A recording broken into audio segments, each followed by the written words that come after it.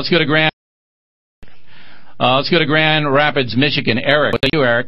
Hi. 2 points quickly. The first is not allowing gay people to be married in this country, I think, is vindictive and an insult to pursuit of happiness motto. Because being gay it doesn't affect anyone but the two people in the house. The second is that gay and straight marriage consists of two people, and about several people being gay or straight is just a distraction from the issue. Yeah, but it's the same equal protection because people have different lifestyles. Well, they're going to come in. They already have, Eric. It's already been filed in Utah and I believe Arizona.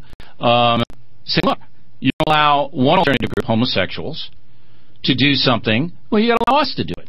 Because if you don't, then you got to say, well, why are you giving them preferential treatment? You know what I'm talking about here? I can tell you why, because I think that polygamy is a lot more dysfunctional families than homosexual marriage. Would you agree? Well, I'm not going to get into the discussion because it's a pejorative, but I will say this. You have a right to that belief. But the polygamists are going to say, no way.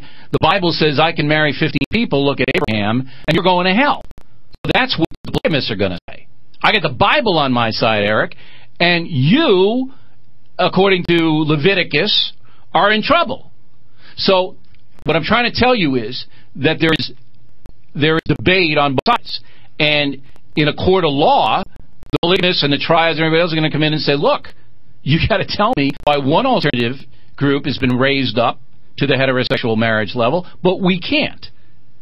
That's a tough legal argument, is it not? It's a tough argument, but the response is just that we're going to keep it between two people. But you have to have a why. I know. You can't just say that. And in our Constitution, there has to be a why. Now, I can go public health argument. Right. I can go I can say the same thing that, look, now you have a kid and 3 daddies and 4 mommies, and he can't remember their names. Right. All right? So you can make the same arguments you're making against homosexual marriage, but the legal aspect of the country is everybody's treated the same. Everybody has the access. And it would be a tough argument to say, no, only gay can, but others can't. I'll be right back.